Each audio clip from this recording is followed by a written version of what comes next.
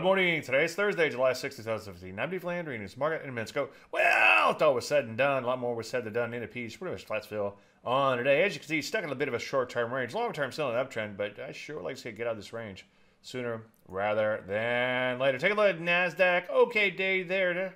Up a little bit more than half of a percent. Still below its 50-day moving average. Nothing magical about that, but it does give you a bit of a reference point. 6,100 remains the support here. We might see a little weakness on the open, so we could see that tested, but I won't get too excited just yet. Rusty still remains in a stupid longer-term range, but not too far from brand new highs. One or two big up days would fix that. Sector action pretty mixed. Depends on where you looked. Some areas like the energies not looking so hot. Some areas like the banks actually coming back in here and add brand new highs. And some areas like the semiconductors, somewhere in between. Longer term still an uptrend, but shorter term looking a little questionable in here. So what do? Well, now's the time to be selective, and you might just have to sit on your hands a bit. Any questions, as usual, Dave at DaveLandry.com. I'm Dave Landry, and you heard Mark Minute.